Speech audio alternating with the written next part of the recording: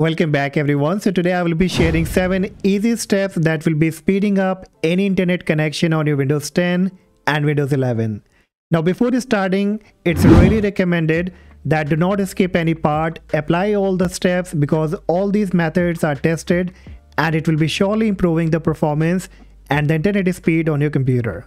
So without any delay, let's quickly get started. Now the very first thing that is recommended that go ahead and update your operating system. Very simple, click on your Windows search, type update, click on check for update, and here again you can click on check for update, and if there is any update available, kindly go ahead and download and install them.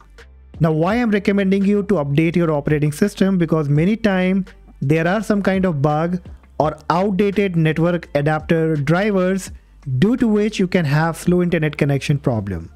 So it's really recommended that at least in a month, go ahead and check for the update, and if there are updates available, kindly go ahead and download and install them.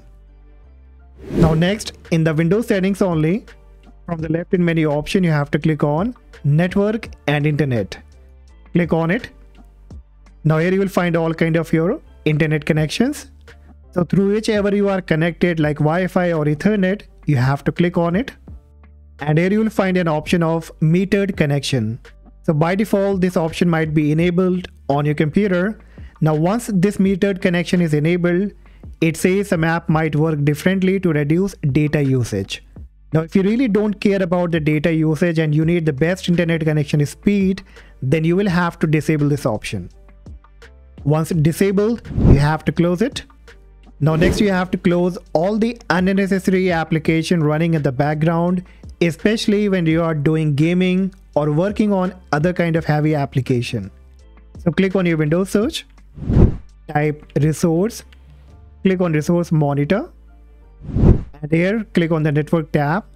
Now wait for some time, it will list you all kind of services and application running in the background. And on my end, you can see that Microsoft Edge is running, it's occupying a lot of bandwidth. So if you are not using Microsoft Edge and still it's running in the background, then you can simply make a right click on it and choose end process tree. Do the same with the other application that you're not using right now. And now next we have to change the DNS server address because it's very important. So what you can do, click on your Windows search, type ncpa.cpl, hit the enter key. Now this will list you all kind of your internet connection adapter. So whichever you are using, let's say if you're using the Wi-Fi, then right click on it, click on properties. Now here you will find Internet Protocol version 4, just make a double click on it. And now here you get an option that says use the following DNS server address. So instead of using the DNS address of your ISP, we will be using the fastest DNS server address that can be either Google or the Cloudflare. Okay, so in order to find out that which will be the fastest DNS for you, what you can do, click on your Windows search, type CMD, click on command prompt, and here you can ping both Google and Cloudflare, and whichever give you the lower ping, you can go with that particular DNS. So first we will ping the Google. So type ping space 8.8.8 and hit the enter key. And here you can see we are getting the average ping of 41 ms. So that seems to be high. Now again we will ping the Cloudflare. So for Cloudflare I have to type ping space 1.1.1 and again hit the enter key. And here you can see the average ping that I'm getting is around 13 ms. That is quite low as compared to Google. So I will go with the Cloudflare, but if you get the lower ping for the Google, then you can go with the Google. Both the DNS IP address will be in the description. So choose the second option here, and in the preferred you have to type 1, 1, 1 and 1 for Cloudflare, and alternate will be 1, 0, 0 and 1. Now click on OK and click on OK. Now again right click on your Wi-Fi adapter, click on properties, click on configure. Now here from the top menu option, click on power management. And make sure this allow the computer to turn off this device to save power option has been unchecked. Uncheck this option, and then from the top menu option only, click on advanced. And now here in the property section, we have to make some changes, like channel width for 2.4 and 5 GHz should be selected to auto. The fat channel intolerant, it should be disabled. The preferred band, it should be selected to preferred 5 GHz band. The roaming aggressiveness, it should be selected to lowest if you're really close to your router. Now next is the transmit power. So choose it to highest from the drop down and then click on OK, and now you can close it. And now next we have to change the limit reservable bandwidth. So for that you have to click on your Windows search, type GP edit, click on edit group policy. Now in case if you are using Windows 11 or 10 Home Edition, then probably you won't be able to use the group policy, but I have already created a video that how you can enable this option. So watch that video, enable this option, come back to group policy editor.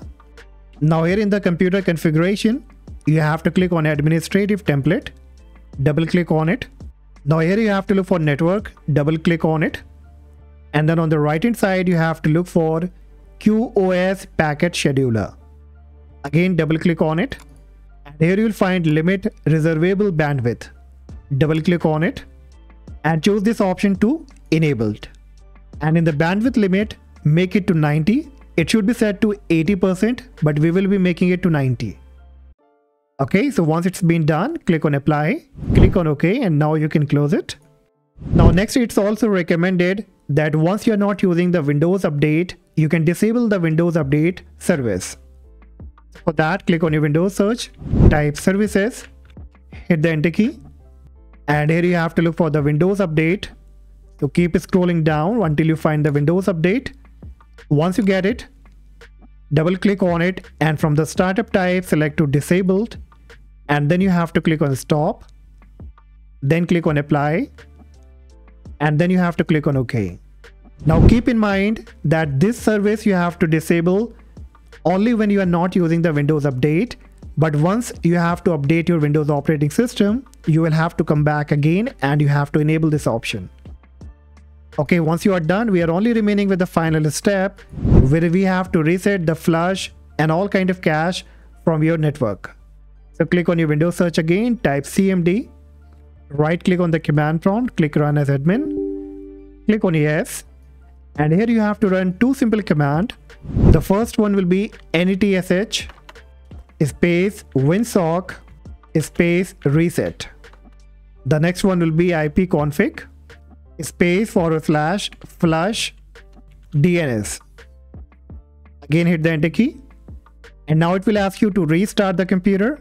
So go ahead and now restart your computer, and I'm very sure now that you will be having the better internet connection speed, and if you had any kind of slow connection problem, that problem will also be resolved. So that's all guys for today. Hopefully this will surely work for you, and if yes, do not forget to like and subscribe, and I see you in the next video. Bye bye.